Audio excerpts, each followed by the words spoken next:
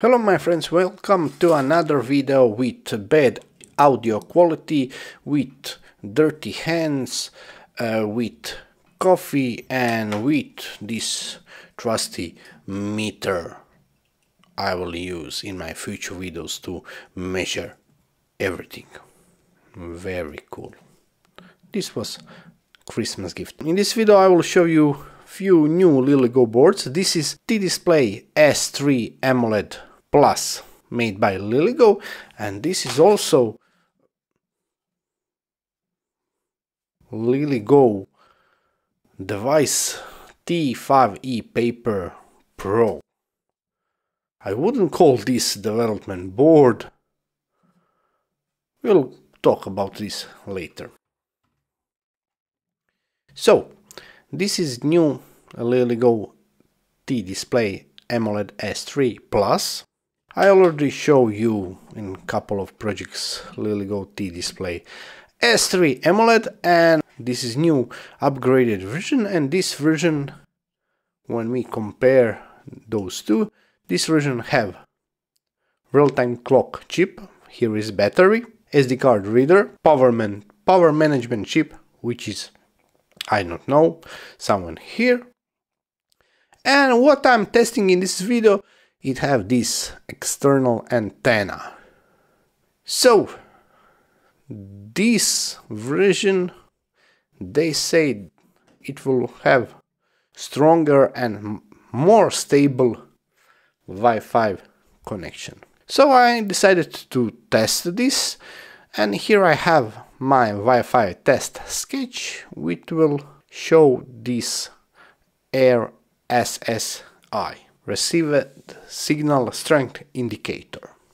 Bigger the number, stronger the signal will be.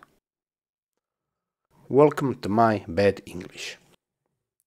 But today I don't have time to record this again, so let's test, will this antenna improve our Wi-Fi signal strength. And only way to test this is to compare it with older model which don't have real-time clock chip, don't have a SD card reader and antenna.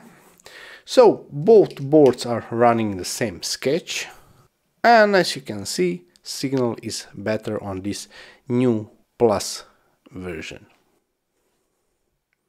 So it is true, this antenna really improved signal strength.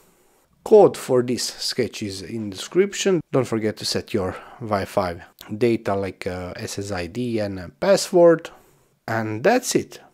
Process of installation is same like on old model, but you will need to update to latest version of LilyGo AMOLED series, because if you already use libraries for this guy, it will not support this one, because that power management chip. We can also compare it with older LilyGo AMOLED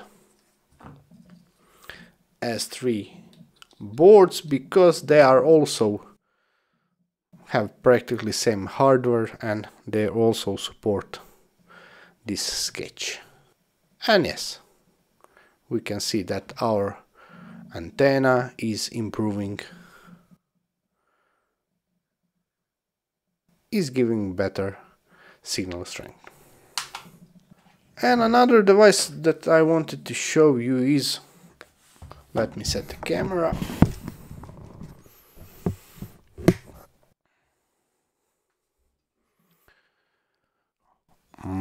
Little bit of coffee. I think we will need a name for these devices, because it's hard to call this development board.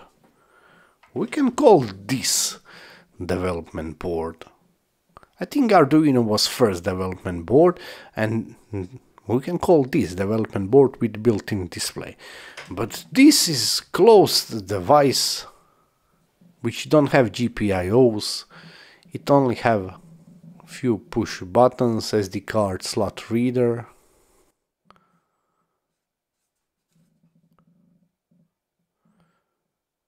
this I2C connector.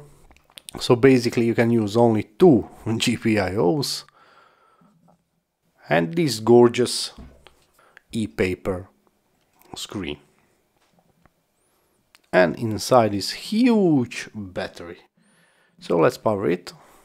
What is interesting about this device is it also have a built-in real-time clock, which is set to 0. It have built-in LoRa, which is great. It can easily be used for controlling other LoRa devices. I don't know, can you see, but it has a screen backlight, SD card reader, but right now it can't find SD card. In settings we can increase that backlight, which is impressive, and some other settings I will not change right now. I think this is LVGL running like every ESP32. It have Wi-Fi.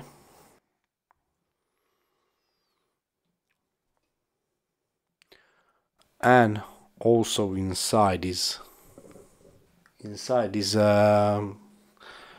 power management unit, which will give us lots of information about battery charging and power. And here is shut down button. Device looks like a phone, and inside is also 1500 milliamp hours battery, and it will be interesting to see what we can do with this device. Again, please write me in comments, do you have better name for those devices which are... Yes, it is ESP32 inside, and I will use definitely Arduino IDE to program it, and I will program it like any other ESP32, but I'm sorry, but I can't call this development board because, and yes, of course, we will use my meter. So it is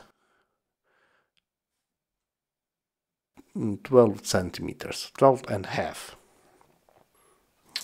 It is practically the same like my cell phone, little smaller. Thank you. I will put this here. I love my meter. Have a nice day. Please leave a comment. Goodbye.